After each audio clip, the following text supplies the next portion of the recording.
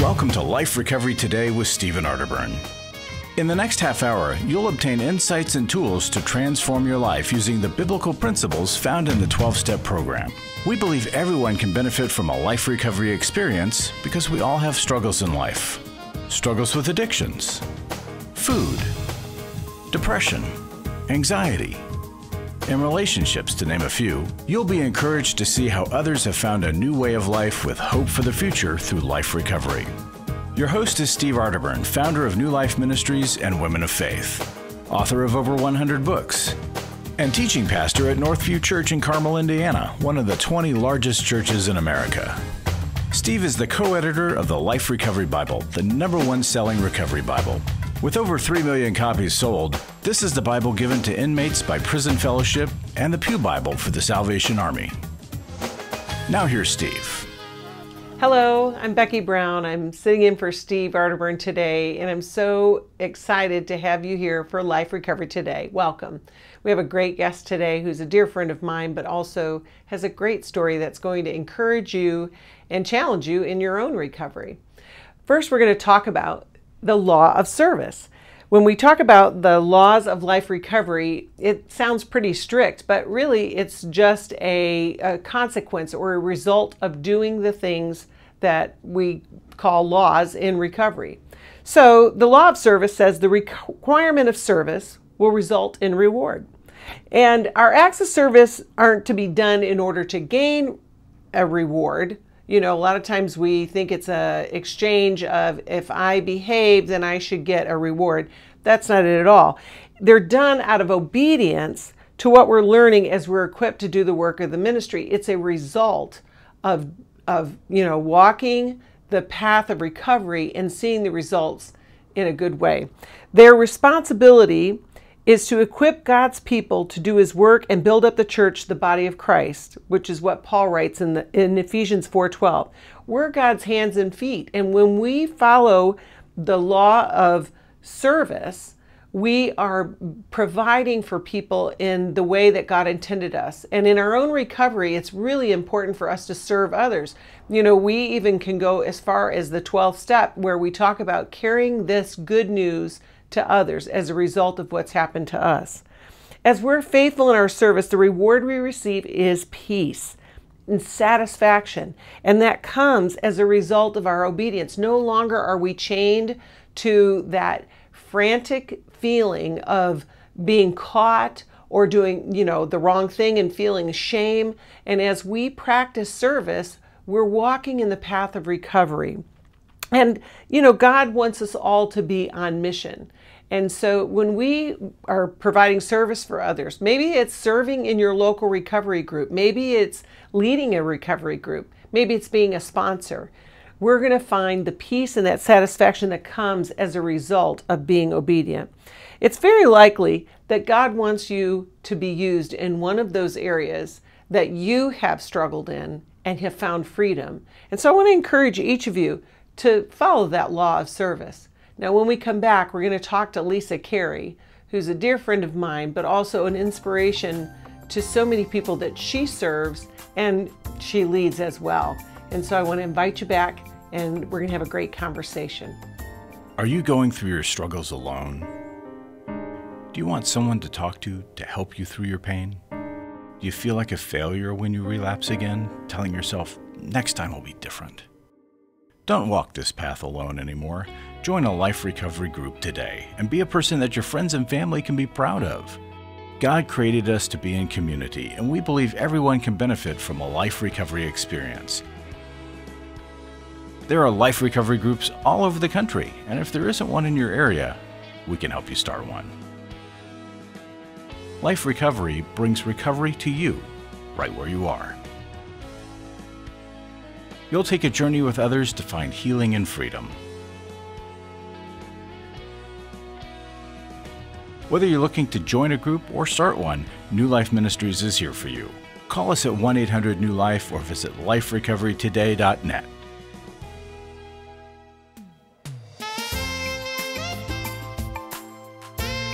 Welcome back to Life Recovery Today. I am so excited to introduce you to our guest today. It's Carey. She is a dear friend of mine, and she's passionate about helping people find recovery.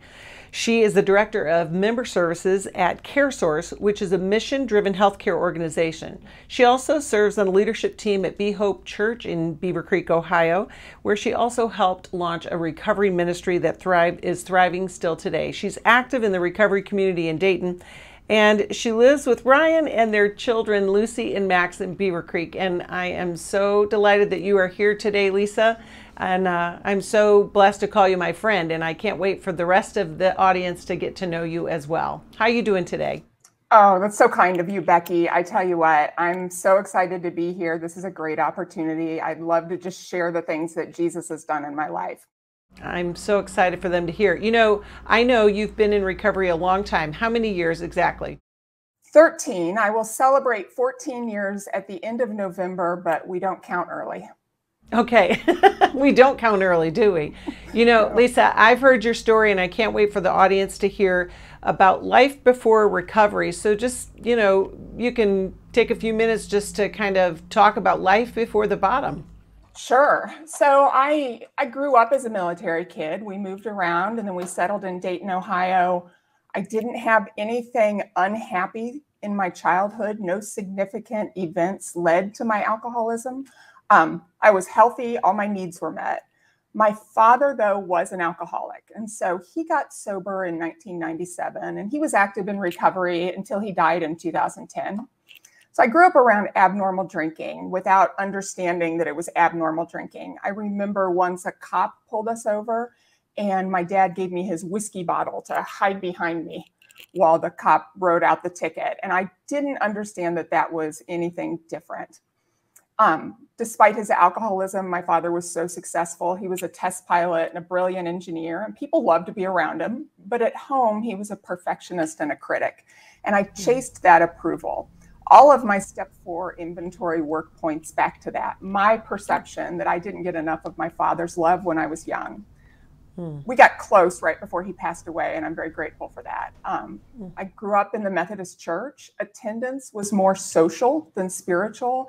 I did not develop an individual relationship with Jesus. I didn't believe he cared about me individually, and I didn't believe that I had earned his attention or his love. I had a terrible time getting along with others. I was consumed with anxiety. I felt less than everyone else, and I expected too much from friends. When my feelings got hurt, I shut people out and I ended relationships. And I had this constant need for external validation. Nothing could fill me up. I tried to find happiness in achievements and food and friendships, and then later in my life in romantic relationships, but I could never fill that soul hole. I went to college. I joined a sorority, and that's the worst place for people like me. I was comparing myself to everyone else. My anxiety tripled, and then I found alcohol. And you know, go ahead. Well, no, go ahead. Alcohol solved so many of my problems. It filled that soul hole. And when I was drinking, I was fun to be around. People enjoyed me. I was confident. I drank through college in my early 20s. I found friends who also enjoyed drinking, and I spent several years in bars and forming unhealthy relationships. So how did you know when you were at the bottom and you needed help? You know, I had a warning call about 4 years before I got sober. I realized I'd crossed a line and that I was serving a physical need in addition to an emotional one. And I reached out to my dad, who was in recovery by this point, and said, I need help. I need you to come help me. And he delivered me to the rooms of recovery. And I spent 4 years trying to understand how a spiritual program would fix a physical problem that I had. And I didn't work the steps. And things got worse and worse. And I went to the ER about 12 times in a 3-year period. And on my last visit, the charge nurse was someone that I knew from the rooms of recovery. And she checked me into the hospital and saved my life. That's amazing. Yeah. So after that, it wasn't like you were miraculously delivered, right? No, you know, although there was a chaplain at the hospital who came to see me, and he listened to my story, and I had nothing left to lose. So I shared with him everything that was going on. And he said, I hear a lot of shame. Do you know Jesus? And I said, well, I know who Jesus is, but I don't think Jesus is interested in me. I think Jesus is probably disgusted with me. And he said, what if Jesus forgave you? What if Jesus died on the cross for you as well? And my heart shifted a little bit, and I became willing. I became open and willing to the idea that things could get better. And so that's beautiful. Thank God for that chaplain, to see that chaplain. Yeah, that wounded place and that hurt that was just so, it was separating you from the answer to your problems, right? It was. And, I think that that's such an important part of my story, just that he approached me without judgment and was very patient and very calm and very kind to me. And so I was open to hearing what he had to say. So then you go home. You go home and the work begins. Exactly. And what did that work look like for you in those beginning days? I stayed right next to my sponsor. I knew I was building a relationship with Jesus, but I had no idea what that meant or what I needed to do next. And I couldn't make decisions on my own because all of my decision making was compromised. And so I leaned on her for every decision, patient woman that she was. And I worked the steps, and, we got real busy. I did 1, 2, and 3 right there in that hospital room, and we got right to work on inventory. And when I was done with inventory, we prayed for my character defects and prayed for God to take them away. And then we got to work on amends. And I was hard at work for a long time. We finished the steps. We went back and started the steps again. And when we finished them a second time, we went back and started them a third time. And we just worked. Yeah.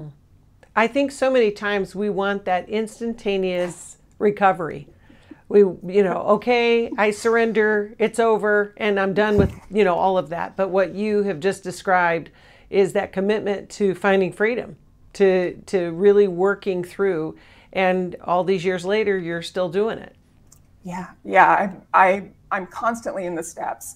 I'm a complicated piece of machinery. I need an owner's manual, and step work helps me understand why I react to things the way I react to. And I'm just so grateful for that. I'm so grateful to have a non-judgmental place where I can unpack and understand why I behave the way I behave, and a safe place to change my behaviors. And that's what recovery is. It certainly is. And it's a new way of life. I think one of the challenges when we talk to folks who are early on in just recognizing that they have a problem and it's not just going to go away is helping them understand it's one step at a time. And did you have that experience as well? I mean, it sounds like your sponsor was really instrumental in walking you through those steps, but did you have trouble with doing one step at a time, or were you just like, I want this to be over? It was some days it was one hour at a time, right? Some days it was hard just to process an hour.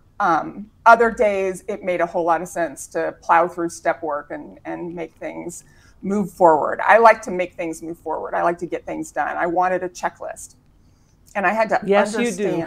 Yes, I do. Yes, you do. Yes, well, we're going to take a break real quick, Lisa, and then we're going to come back. There's one part of your story that I know, and I want the others to hear it. So we'll be right back. It's hard to find a trusted friend when you're in crisis. Someone who's been there and understands, but who also has the training and skill to give you practical help. Family, friends, and churches want to help, but often they're not equipped to care for those dealing with problems like addiction and pornography, infidelity, anger, depression. New Life Ministries is here to provide help and hope in life's hardest places.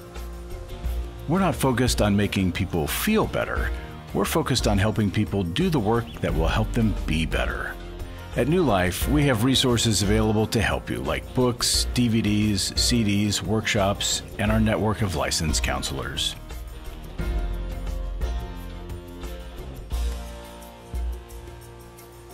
If you need help, call 1-800-NEW-LIFE and begin your new life today.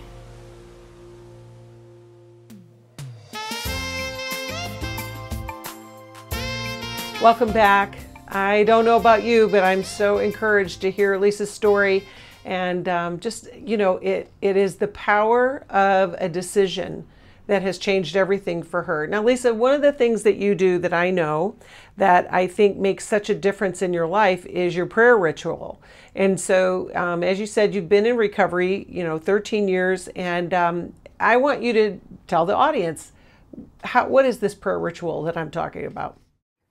So I was fortunate to get sober around a lot of old timers, and they told me how to behave, what I had to do. And I didn't question it and did exactly what they told me. And it's worked for me. So I get out of bed every morning, and the very first thing I do is hit my knees, because I need to be reminded that I'm not God, He is, right? And so I am humbled that way. And I thank God for keeping me sober the day before. I ask Him, hey, can we do this sobriety thing one more time, one more day?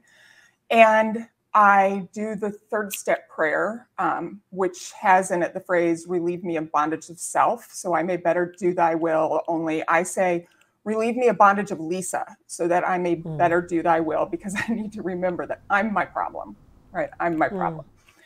I sit in quiet for a while, trying to listen for what God has for me.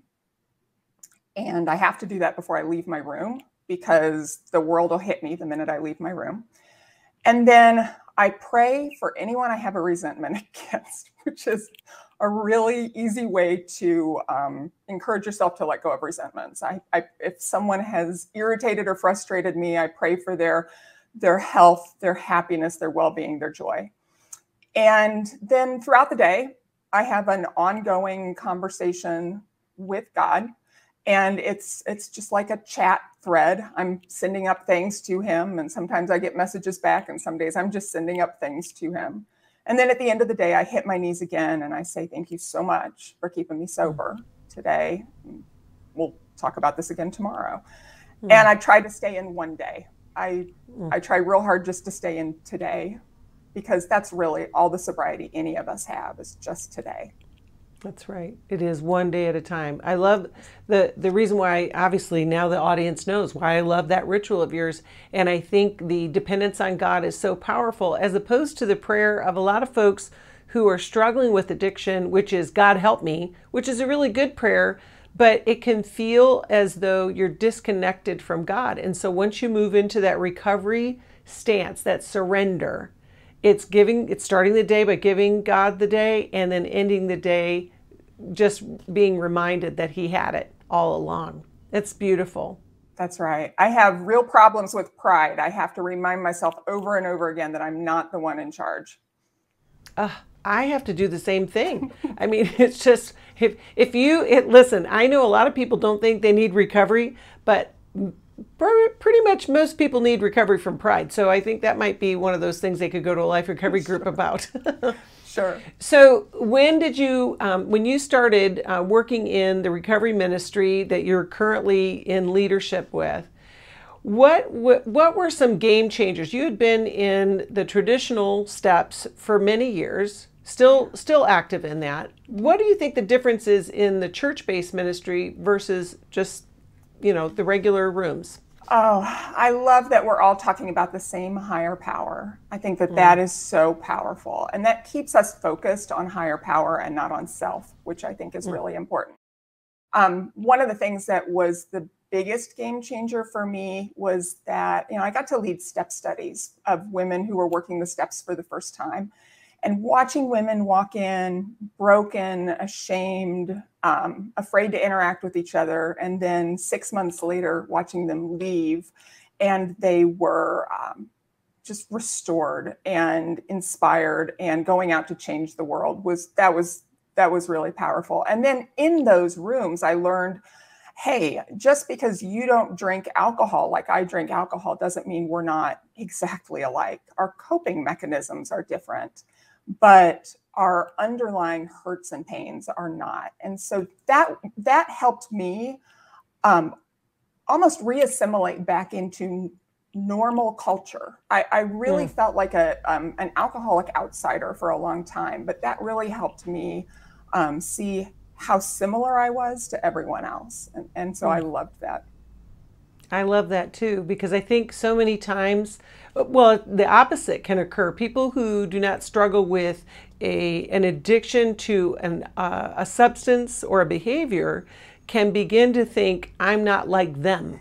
I'm not like those people. So it's that, we're all looking on the outside, looking in, and the reality is there's room for all of us to come together in the rooms. That's right. That's right. And it's the connections that people form are so beautiful. I have a woman I just started sponsoring who feels very alone. She doesn't have a lot of friends because she's chased them off in her addiction. And she can't believe how many friends she's making in recovery. And they're better and more meaningful relationships than she's had in her life. And so it's fun. It's fun to watch God at work. I mean, he's just everywhere. It's just so much fun to watch. I was thinking, someone who's alone as a result of their addiction, it's because of the chains of the past. It keeps them stuck there. And so in the process of recovery, and I'm thinking of, when we're making amends or we're making the lists, we're keeping current with our relationships. And it's a healing experience because no longer do we have to shift our gaze, like we can't make eye contact, but we can actually connect with people on a genuine level. And there's nothing like being in a recovery group where, you know that people get you. And I know that you know that. Yes. Yes, I love it. What you said about amends is so true. I noticed when I finished my first amends that I could look my family in the eye again, that I could look some of my close friends in the eye again. And that was a game changer for me because I'd been so ashamed for so long. And that my mother still to this day, I love her so much, still to this day, she'll worry about, is it okay if I have a beer while we're at a restaurant? That beer is not going to jump across the table into my hands. I promise you, it's not, right? And it's okay. But in the recovery rooms, people get you and understand you, and there's not that that negotiation or that navigation around your perceived broken parts. Truly, in recovery, your broken parts are the things that are most useful. Mm-hmm. What would you say, Lisa, to those who are watching who may not have the courage yet to surrender, which seems like an oxymoron, but what would you say to encourage the viewers to seek recovery? Oh, don't give up. Just don't give up. I've seen too many people give up and we lose them. It is easier than you think.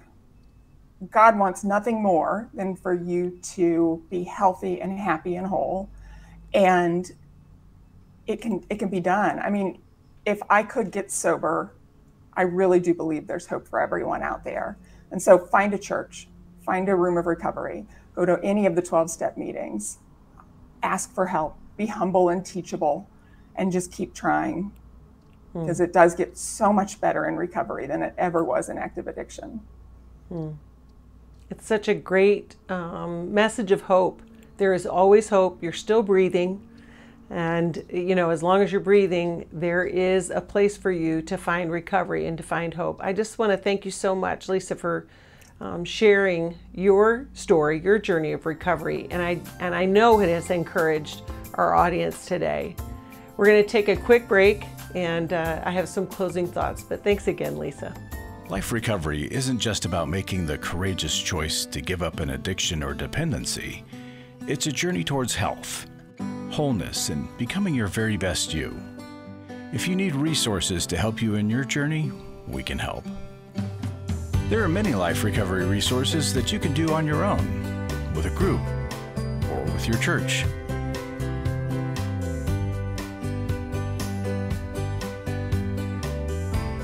We have Bibles, workbooks, and devotionals that you can use to work your recovery right where you are. That's the beauty of life recovery.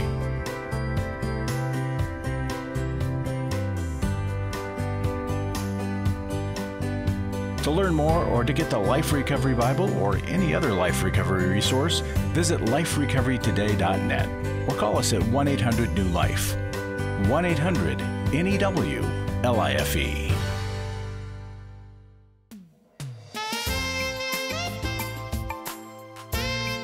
Welcome back. I know that you enjoyed hearing Lisa's story, and I can't say enough about her spirit and her intention to help other people find freedom through recovery. You know, we believe that life recovery is a pathway of freedom, and it's a sanctification process. As you work through the steps and as you continue to connect with your group, it makes all the difference in your journey. And it really makes you the best version of you. It's who you were meant to be. And God can provide those people and the groups, and we can help you find somebody as well. You know, she mentioned step 3, and step 3 is we made a decision to turn our wills and our lives over to the care of God. And some of us need to take that step every single day, turn our lives and our wills over to the care of God. Our complete dependence on God will help us discover who we really are. When we recognize that He loves us and He has a plan for our life, it will make all the difference in the world. Surrendering our wills and our lives to our loving God, and that helps us to cease from being God ourselves, which is what Lisa was talking about. You know, that she prays every day to remind herself that God is God and she is not. And it's the way that we can find freedom and find a path to live our lives clean and sober and to be of service to other people. It's one of the healthy dependencies that will help us in a recovery and in our lives in general.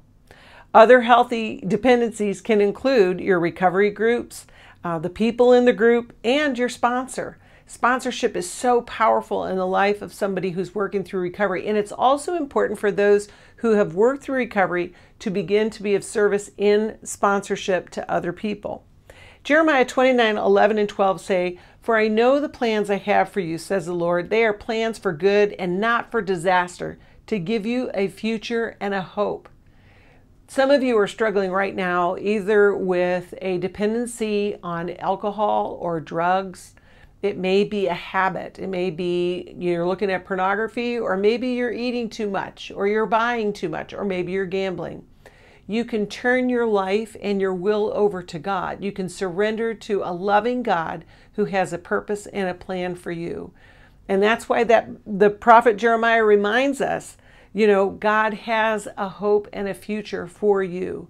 It's not to harm you. It's to bring you into the life that He planned for you long, long ago. I hope that something today will encourage you to take that next step. Maybe call us and we'll connect you with a life recovery group. Or maybe you reach out to a friend and say, I think I need some help. Whatever it is, take that step today. You won't regret it. God bless you. Thanks for joining us. Thanks for joining us for Life Recovery Today with Stephen Arterburn. We hope this program has helped you integrate God's truth and wisdom into your recovery journey. This program is brought to you by New Life Ministries, and it's your support that keeps this program on the air. When you contact us for any reason, be sure to let us know that you watch on NRB. Call us at 1-800-NEW-LIFE or go to liferecoverytoday.net. Please join us again next week for more Life Recovery Today.